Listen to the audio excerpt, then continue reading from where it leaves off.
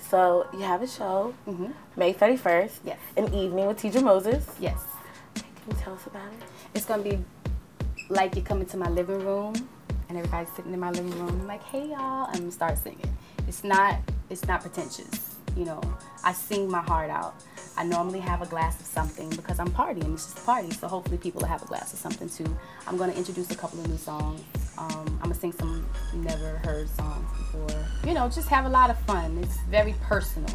It's not pretentious. It's not. And after every single show, I go out and I hug everybody that wants to hug me. I sign anything anybody wants to sign for me. Hey y'all, it's Teedra Moses the Lioness, and you can check me out on Global Grind.